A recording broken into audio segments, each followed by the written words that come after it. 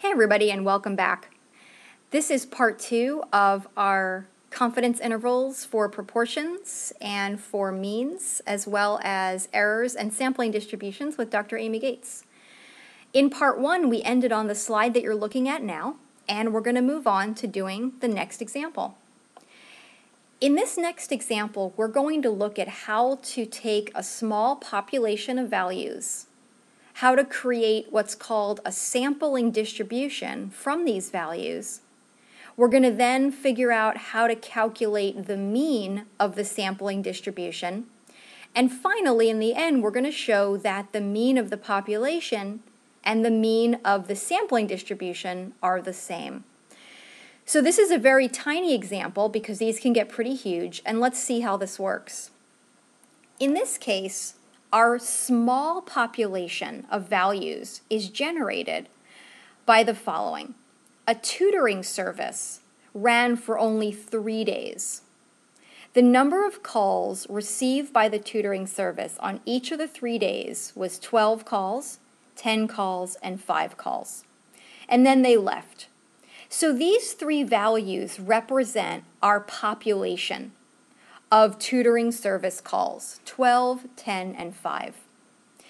Now, if we want to create what's called a sampling distribution, what we're really doing here is we're going to grab all the possible samples, in this case of size 2, from our population, which again is very tiny. This population is only of size 3. We're going to grab from this population all the tiny little samples of size 2 that we possibly can.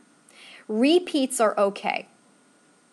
So in other words, when we grab any of the possible samples from this population of size 2, the first one is we can have a 12 and a 12. Now you might be thinking, well, how is that possible? There's only one 12 here. But you want to think to yourself that we're grabbing all possible samples of size 2 from these 3 numbers, but we can use any of these 3 numbers each time. So if we pick any of these 3 numbers the first time, we can pick a 12. And then if we pick any of these 3 numbers the second time, well, we can also pick a 12. That's one of our possibilities. So 12, 12 is one possible sample of size 2 that we can grab from our population. Similarly, we can pick a 12 first and then a 10. We can also pick a 12 first and then a 5. We can pick a 10 and then a 12. We can pick a 10 and then a 10. We can pick a 10 and then a 5. We can pick a 5 and then a 12, a 5 and then a 10, or a 5 and then a 5. This is an exhaustive list of every possible set of choices we can grab from our population of size 2.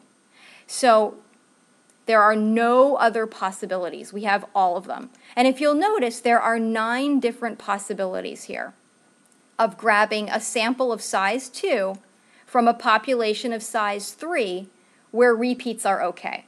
So that's our first step. We want all of our little samples to be listed, and we want to know how many there are. So we've got that, and we know that there's 9 of them. I also relisted them here so that I could easily calculate the mean of each of my little mini samples of size 2.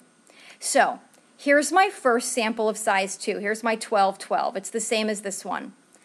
The mean, or the average of this little tiny sample, is 12, right? Because the average of 12 and 12 is 12. The average of my second little sample, which is 12 and 10, is 11. If you don't believe me, you can add 12 and 10 together and divide by 2, and you will get 11. That's the average of 12 and 10. Similarly, for my third little mini sample of 12 and 5, the average is 8.5. So I go through all 9 of these individual samples, and I calculate the average of each one. So this list is a list of all 9 of the averages of all 9 of my samples. All right, so what's my next step? After I have all of the possible averages, which I've listed again over here for you, these are all the possible averages of all 9 of my possible samples. The next thing I want to do is figure out what is the probability of getting any one of these averages. Well, there's 9 possible averages I can get. There's 9 possibilities here. Now, there's only one 12, right? So out of all 9 of these, I can only get a 12 one time. So the probability of getting an average of 12, given any of my samples, is 1 over 9. That's the probability of getting a 12. So out of all 9 of these possible samples, the only one that produces an average of 12 is this top one. So out of all 9 of these, the only way to get a 12 is with the top, and that's 1/9. 1/9 or 1 out of the 9 options.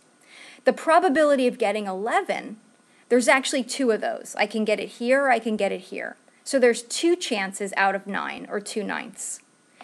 The probability of getting a 10, there's only 1 of these. So there's only 1 chance out of 9, or 1/9. There's 2 different ways to get an 8.5. Here's both of those. There's 2 different ways to get a 7.5. Here's both of those options. And finally, only 1 way to get a 5. So these values represent the probability, or the number of possible ways out of 9 that I can get these particular mean values. All right, well, that's good. That actually tells me all the probabilities of my means. So the next thing I want to do, given all these probabilities, is I finally want to calculate the mean of my sampling distribution. What is my sampling distribution?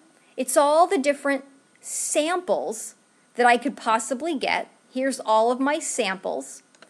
And when I look at all the possible averages of these samples, which I have listed here, I can find the average of all of those possible averages. And that's the mean of my sampling distribution.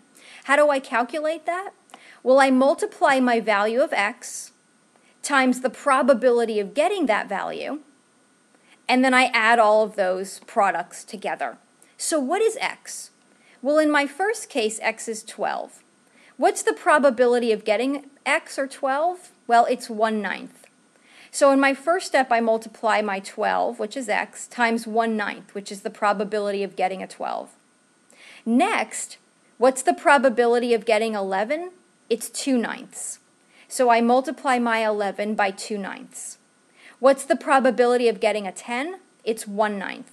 So here's my 10 times 1/9. The probability of getting 8.5 is 2/9. So here's 8.5 times 2/9.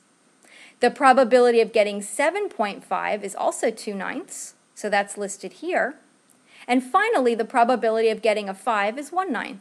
And that's my last one here. Notice I took each value of x, 12, 11, 10, 8.5, 7.5, and 5. Those are all my x values. And I multiplied them by the probability of getting that particular value. After I do all of these multiplications, I want to add them all together. And when I do that, I get the result of 9. So 9 is the mean of my sampling distribution. Finally, if I go back to my original population of calls, which is just 12, 10, and 5, and I find the mean of that, I divide it by 3 after adding them together, I also get a 9. And this is a proof that the mean of the sampling distribution and the mean of the original population are in fact the same. So there's a lot of steps to this example. Feel free to watch it as many times as you need to. This ends part 2, and I'm going to start up part 3 to show a few more examples.